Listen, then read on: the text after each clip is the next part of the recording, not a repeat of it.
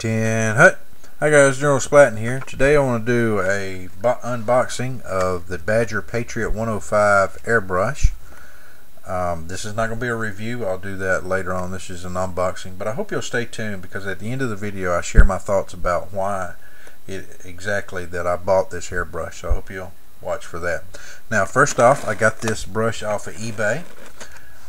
It is a new airbrush. I paid $79.90 for it, American. Retail is $119 American, I believe.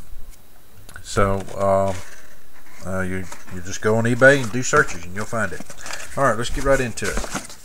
First off, you get the instruction book that gives you general information about the company, the airbrush, parts involved with it, and how to operate it. Okay, then we have a warranty card here, warranty registration. Now, and here's the airbrush itself. Okay, good sturdy case. You open it up. Alright, you see a nozzle here for the needles, or the needle, and then the airbrush itself. It's heavier, much heavier I think than the knockoffs I've gotten from China. Good trigger pull on it, nice large cup.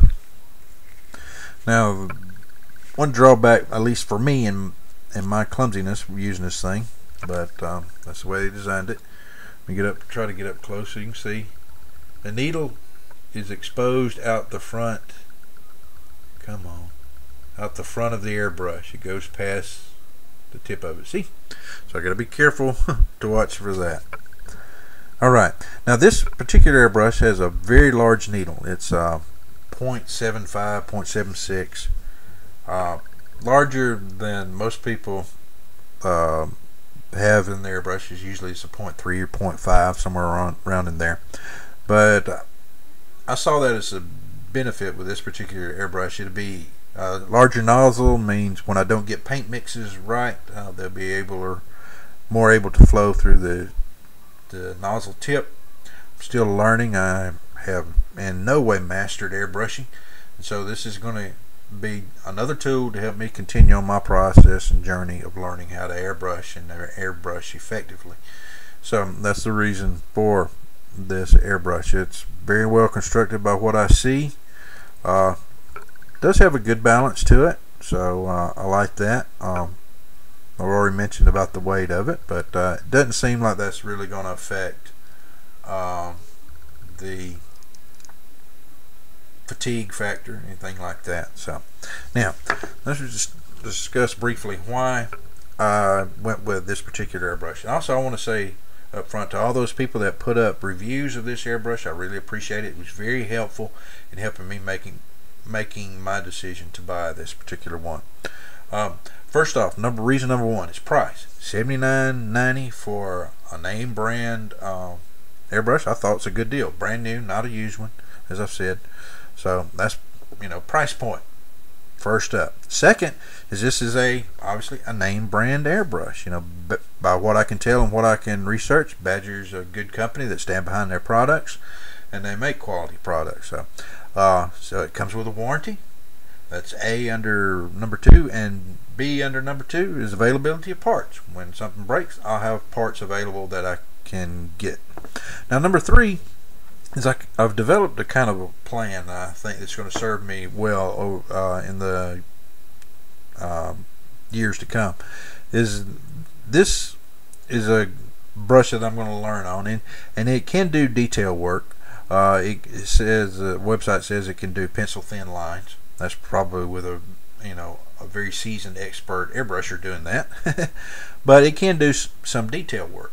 But this is going to be more suited for base coating and things like that, and some light duty detail work.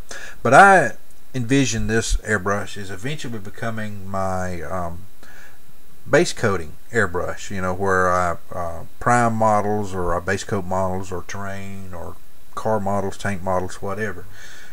And So this will kind of segue into being my, just general purpose airbrush for, getting models coated for more detail work to follow.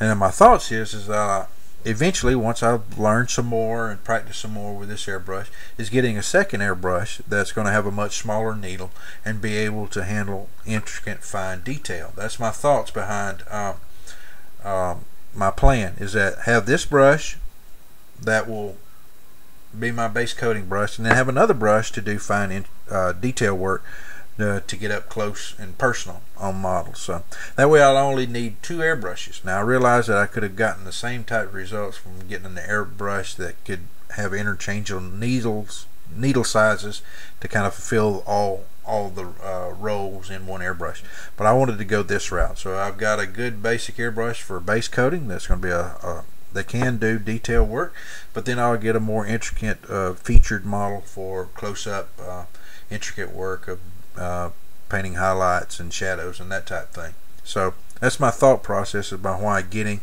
or my plan for 2 airbrushes. That way that's all I ever need. I won't be one of those people that wakes up one day and realizes he has 10 airbrushes and got $1,000 in them. So that's my thought process behind. Nothing is wrong with that. I might end up with 10 someday myself.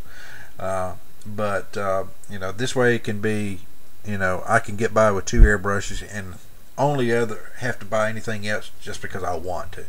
So that's my thoughts. Share your thoughts. If you have any questions, let me know. Well, this is General Splatting and you've been briefed, and I'll talk again. Dismissed.